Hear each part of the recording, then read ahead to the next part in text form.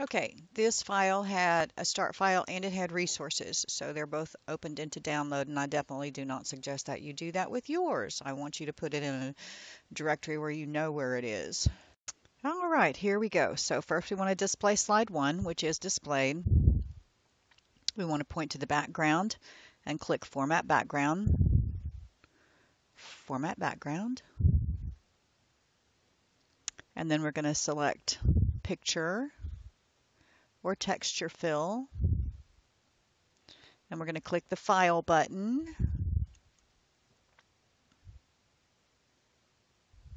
To open the picture dialog box and locate our student files and select Building 03 Picture. So that's going to be in Downloads. That's not it, is it?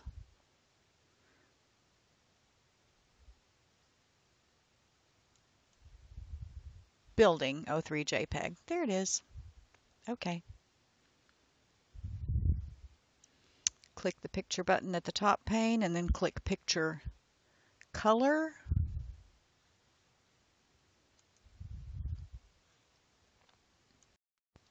All right, so we're going to click here and we're going to click Picture Color. And we're going to do Recolor. We're going to do the drop-down box here. And we're going to choose Blue Accent Color 2, and it is the third color, second row. Second row, third color, Blue Accent 2.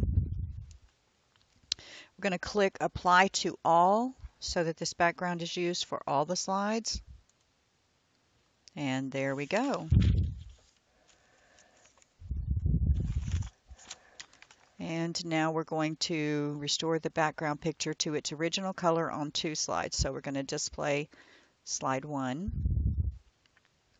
And on the Format Background pane, which is still open, we're going to go under Picture Color and we're going to click the Reset button. And then we're going to display slide. See, oh, that was on slide 1. Okay, let's go there. Reset. And it wanted us to do it on slide 2. So there we go, 1 and 2. Now we're going to prepare a black side so the speaker can talk for a few minutes with no slide displayed.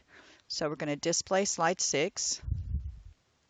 On the Format Background pane, we're going to click Fill, Solid Fill, Fill, Solid Fill, and we're going to click the Color button, Black Background. And I was hoping that would give me a tooltip, and it says Black Background 1. And close the Format Background pane. We're going to apply transitions to all slides. We're going to click the Transition tab. We're going to apply Shape Transition.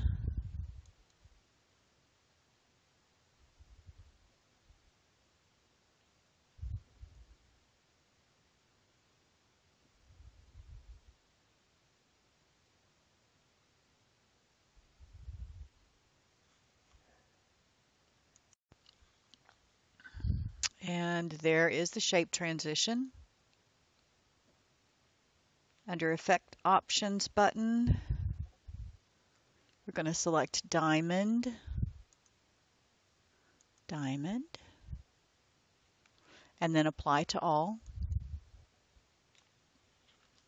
Now we're going to add animation on 5 slides. We're going to display slide 1. Click the Animations tab. Select the object to be animated, the text box for the agenda on the right.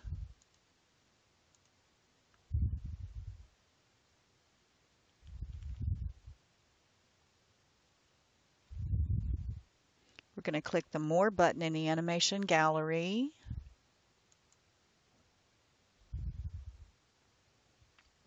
And we're going to click Add Animation button. I see.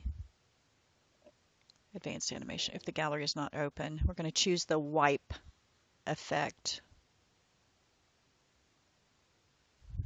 Click Entrance Option button, Animation Group.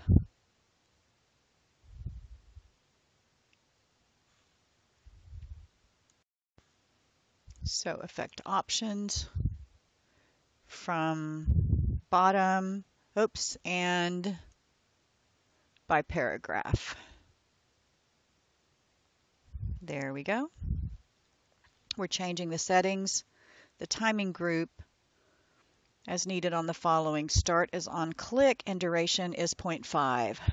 So on click, duration is 0.5. It's already there. Click the preview button or the slideshow button to test the animation. Preview. And there we go.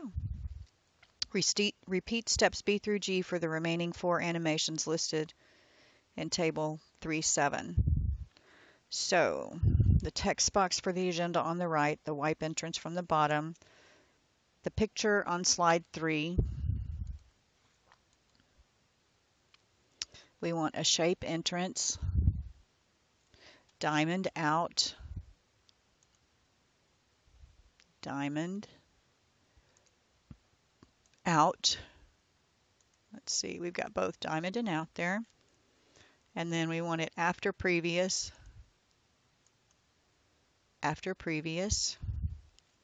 and 2. And it has a duration of 2. Okay. Now the next one is slide 7.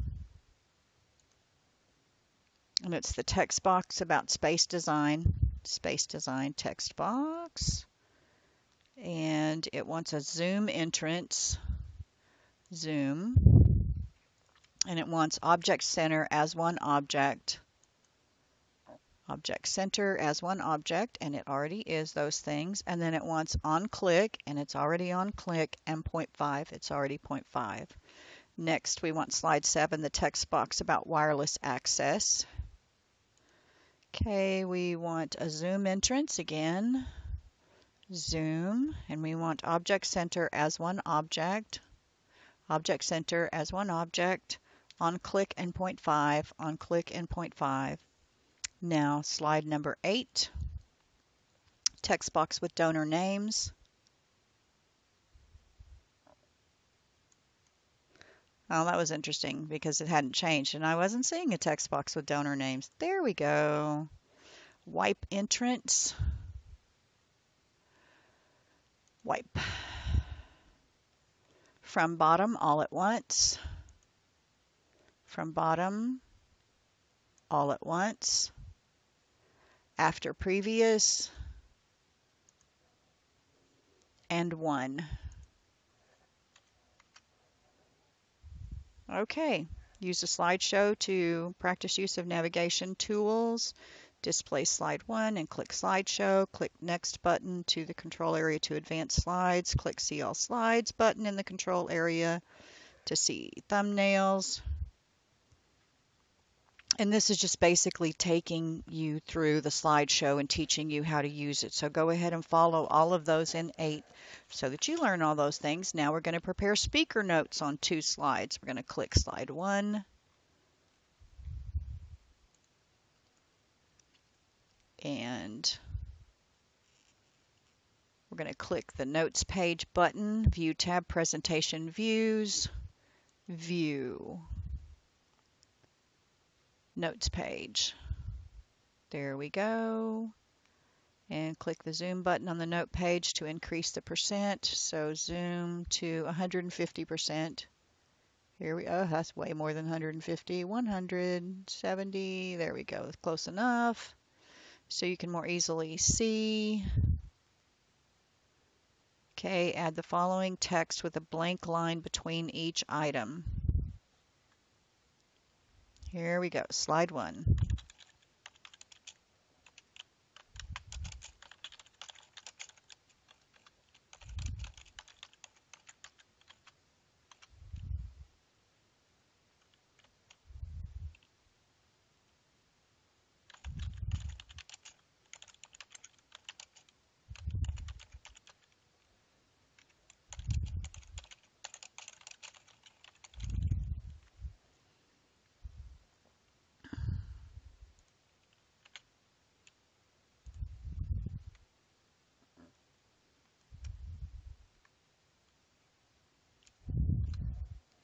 Alrighty, now we need slide 5.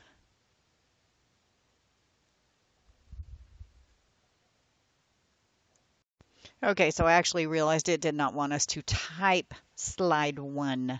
Welcome the audience. It was telling us that was on slide 1. So let's go back to normal. And we want to go to slide 5. We want to go to the notes page and click to add the text.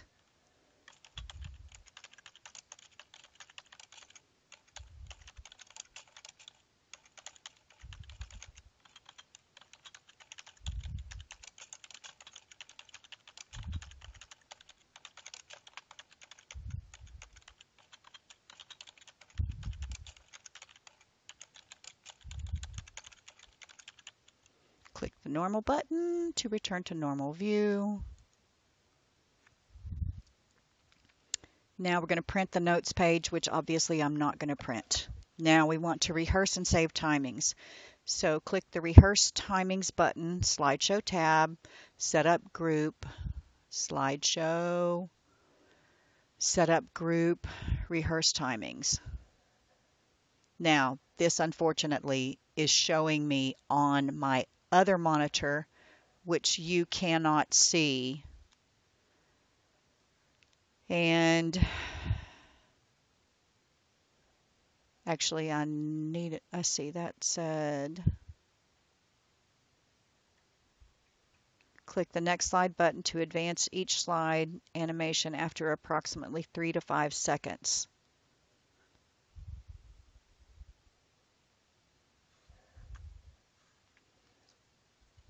Oh yeah, it's already got 35 seconds for me. Okay, I am not going to go through and put all these timings on here. So it wants you to use the presenter view to view your presentation. Note that the slideshow timings will show up in slide sorter view. And I'm going to save those timings. And then when I go to slide sorter view, you should see that I have a timing of 48 seconds on this one. So we're going to click the slideshow tab, use timings, use presenter view from beginning, and click advanced, and it's just wanting to take you through those things. And that is the end of it, and we know it's going to count me wrong for my timings, but that's okay. I'm going to close this and submit it, save, upload my file, and that says 3:13 p.m. Yes, submit the file.